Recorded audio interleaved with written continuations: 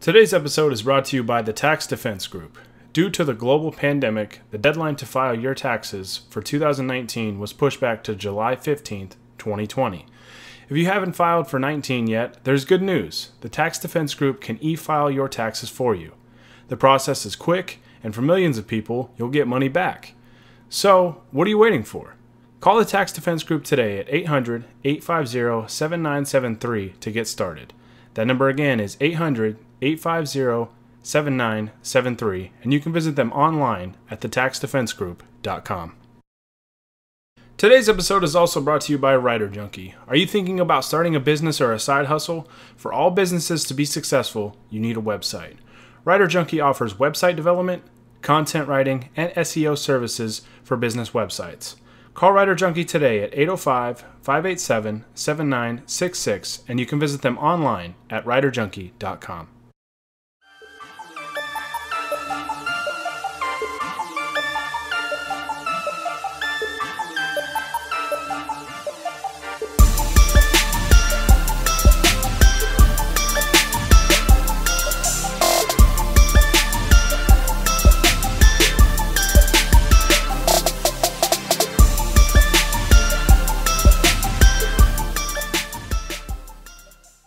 What's going on, everybody? Welcome into another episode of the Lakers Outsiders Weekly Podcast. I'm your host, Gary Kester, here with you as always, and this podcast, as always, is brought to you by UCast Studios. Today, I'm going to be talking about my top 5 things to keep an eye on, or top 5 things, I guess, that I'm really curious about when it comes to the Lakers games before the playoffs start. So 5 things I'm really looking at to see how they unfold, just kind of things I'm curious about. So I'm going to be going over that today, but before I do that, as always, guys, if you're watching this video on YouTube or listening to this podcast on YouTube, be sure to like this video and subscribe to UCast Studios and Lakers Outsiders on YouTube and wherever you get your podcasts. You can also follow Lakers Outsiders on Twitter and Instagram at Lakers Outsiders. You can like us on Facebook, and you can also follow me on Twitter at Gary Kester. That's GaryKester, and of course, you can get all of our content up on LakersOutsiders.com. All right, so I don't know how long this pod's going to be because I only chose 5 things. I did have one honorable mention, and I'll just go over it real quick. My honorable mention was, will we get playoff LeBron James at age 35? The reason it's honorable mention is because I'm not even fairly confident. I'm very confident that we're going to get playoff LeBron even at age 35, coming off of 3 months off. He's well rested. He's healthy.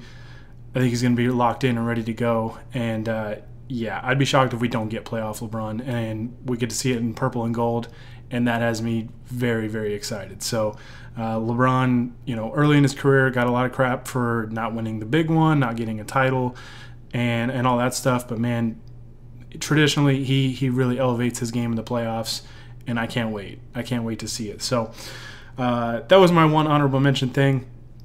Another thing too is when you guys are done, if there's anything that I didn't go over that you're curious about, let me know in the comments. What are you guys curious to see about with this Lakers team before the playoffs hit? With their, we got a couple scrimmages before they start the 8 regular season games. There's going to be kind of a lot of things, I think, to really watch before we dive into the playoffs, assuming that we get there. So far the NBA has done a really, really good job with this Orlando bubble. They reported today that the latest wave of testing, nobody tested positive for COVID-19. So that is really, really good. It's good news, and the NBA is doing a really, really good job. So hopefully that keeps up. So, all right, on to the list. So number 5, I put the conditioning of the players. Now, this kind of goes for every team, not just the Lakers, but obviously we're going to be watching the Lakers, so we're curious to see. We've heard from head coach Frank Vogel that the players have been in really good shape. They came in ready to go and was kind of surprised at how well of shape that they were in. Their conditioning was really good, and it sounds like that they're ready to go. Granted, they're basically coming off of an off season, which is really strange to have the off season kind of start. I think back in March is when it started, and they're picking up the season where it left off. So it's very, very strange. But we saw, I mean, we're going to see who stayed in shape and who didn't. So it looks like for the most part, I mean, all these guys looked pretty good. I mean, Dion Waiters even looked, I mean, really good. Looked like he really kind of cut weight and looked in good shape and ready to go. So yeah, I'm curious to see how that unfolds. Obviously, when you have that much time off, it's really hard to get in game shape, and to simulate those game actions and game intensity and those game reps and all that stuff. So it's going to take, I think, some games, probably into the playoffs for guys to get into playoff, or not only playoff shape, but just game shape in general. I think we've heard players say typically it'll take about a quarter of a season to really get in game shape, 15, 20 games or so to really get into shape. So, we might not see the team's conditioning be where it should be until second round of the playoffs or so. So that'll be something that I'm curious to see, with just the conditioning of the players, and hopefully, you got to think there probably is some risk for injury, and hopefully that doesn't impact any team, not only just the Lakers, but hopefully we don't see any teams, battle injuries, because there's already players that are going to be out that chose not to go to the bubble. The Nets have been decimated by injury, but hopefully nobody else has to deal with that. Hopefully the time off allowed these guys to get their bodies right and rest and recover, and hopefully no injuries. So fingers crossed on that. All right, number 4. I wrote down the circumstances of these games concerning the fans. The fact that there are no fans is going to be very bizarre. I mean, we're seeing it with some of these other sports and seeing kind of some of these, like, preseason baseball games that we've seen over the last couple days. It's very bizarre to see guys hit home runs and there's no crowd noise. It's just very, very bizarre. So, when we see LeBron posterize somebody or AD posterize somebody and there's going to be no crowd reaction, I know that there's been talk about they're going to pump in like crowd noise and like crowd simulation and simulate kind of the home environment for the team and stuff like that, but it's obviously not going to be the same. It's going to be very weird.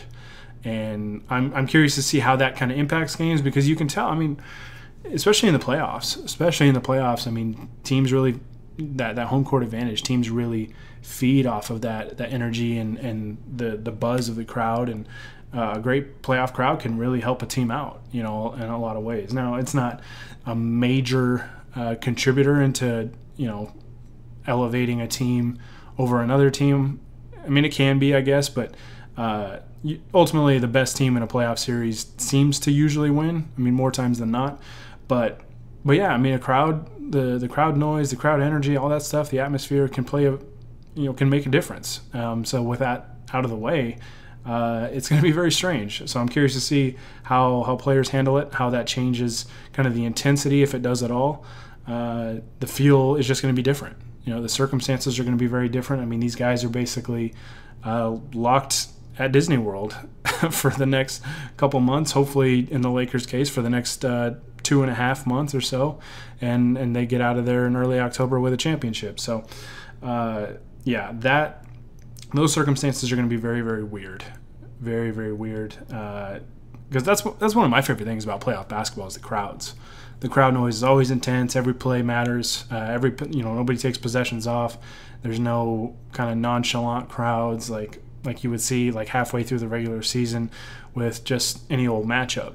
Like, crowds are into it. And I was really excited to see some Laker home playoff games this year, because it's been 7 years since we've seen them. And it's a bummer that the fans won't be there, but it is what it is. So I'm just curious to see how that impacts the games leading up to the playoffs and then into the playoffs. So that'll be really, really interesting to see.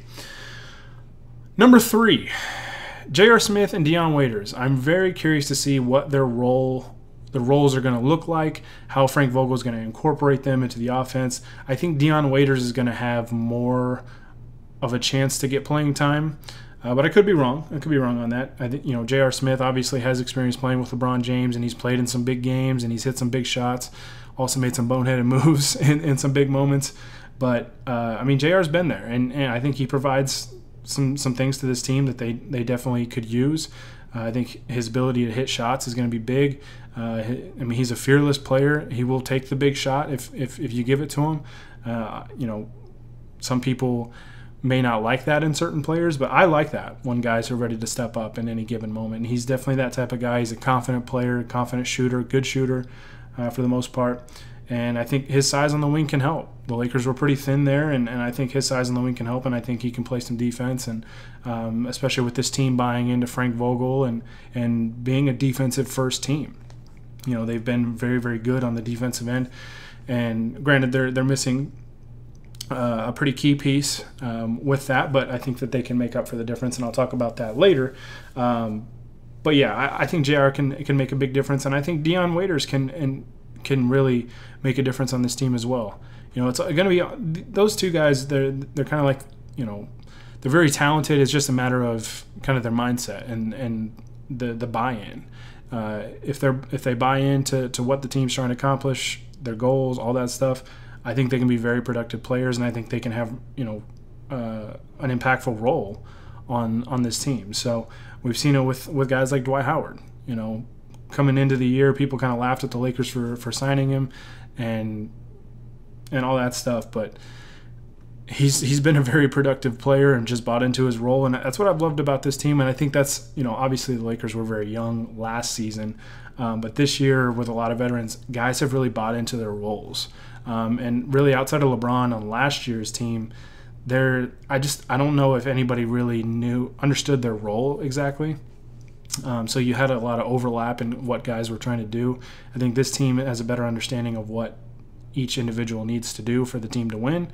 And Dion Waiters, I think with his playmaking ability, his ability to go get his own shot, just his offensive creation, I think is going to be big, especially with Rajon Rondo out. I think he can kind of step into that role and provide some support with the playmaking. We saw some clips get released of the Lakers kind of scrimmaging in practice, and he had just, it was just one little clip, but he had a really nice play where he caught the ball off a stagger screen, dribble handoff, and then he found Jared Dudley at the top of the key for a wide open three. So little things like that can go a long way, and especially with Rondo out, the Lakers can use another playmaker to step up, and I think Dion Waiters can be that guy. So I'm curious to see just how they're incorporated in the 8 games and the scrimmages leading up to the playoffs and then into the playoffs. But I think those two can have a role on this team.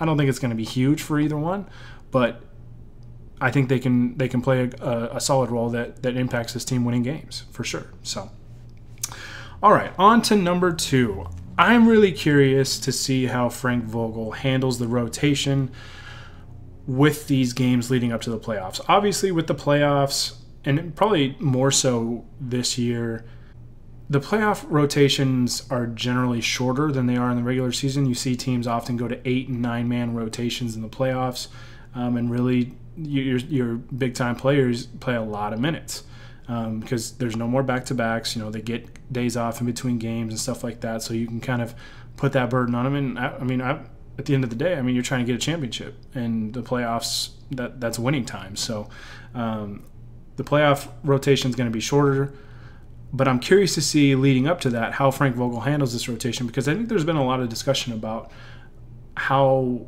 they're going to handle that, because you could treat this essentially with the Lakers having I think it was a 5.5 game lead for the 1 seed. They're 5.5 games up on the 2 seed, and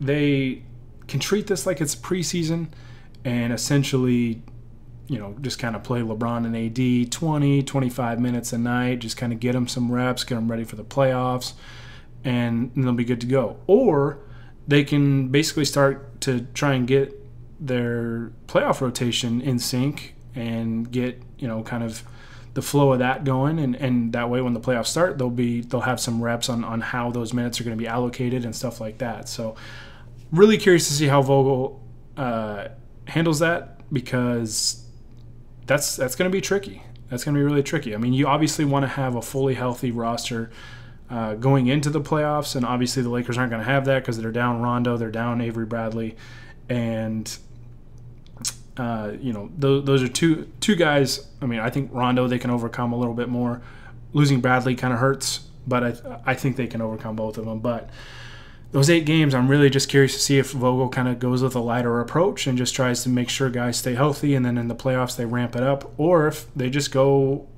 for it and try and get all their playoff guys as many reps as possible. That way they're ready to go, because 8 games is a very small amount of games. It's a small sample size, really, to kind of tinker with lineups and stuff like that with these new additions. So I'm curious to see that. I'm really, really curious to see that. So that'll definitely be something that I am keeping an eye on, because that's where Vogel's going to earn his paycheck, I think. Little things like that. And if this team can just stay healthy, because I've said this on previous pods, I don't really care about the 1 seed anymore. I really, really don't. I don't even care about trying to get the Clippers in the Western Conference Finals. Obviously, they're the biggest threat to the Lakers in the West, but ideally you would like them to have to go through 2 teams as well before they meet the Lakers in the Western Finals, assuming the Lakers get there. But I'm just kind of at the belief now there's no home court advantage, there's no fans, none of that, and you're going to have to probably go through them anyways. So if it's in the second round, it's in the second round. If it's in the Western Finals, it's in the Western Finals. Who cares? You're probably going to have to go through them and beat them 4 times out of 7. So I don't really care when it is at this point. So I would understand either direction that Frank Vogel goes in. If he goes lighter and kind of treats them like preseason games and just tries to keep guys healthy while getting them some light reps and stuff like that, totally get that. Or if he just goes with a full-out playoff-type rotation and tries to get reps so they're ready to go when the games really start to matter, you can see that as well, because there's no home court advantage now. That sucks. It really kind of hurts the Lakers. They fought hard for that, and they were going to get that. And, now it's not there. So it's unfortunate, but it is what it is. All right, so before I get to number 1, I'm going to take a quick break, give you guys a word from our sponsors, and then I will give you guys the number 1 thing that I'm looking for in terms of the Lakers gearing up for the playoffs with their 8 remaining regular season games. Today's episode is brought to you by the Tax Defense Group. Due to the global pandemic, the deadline to file your taxes for 2019 was pushed back to July 15th, 2020. If you haven't filed for 19 yet, there's good news. The Tax Defense Group can e-file your taxes for you. The process is quick, and for millions of people, you'll get money back. So, what are you waiting for?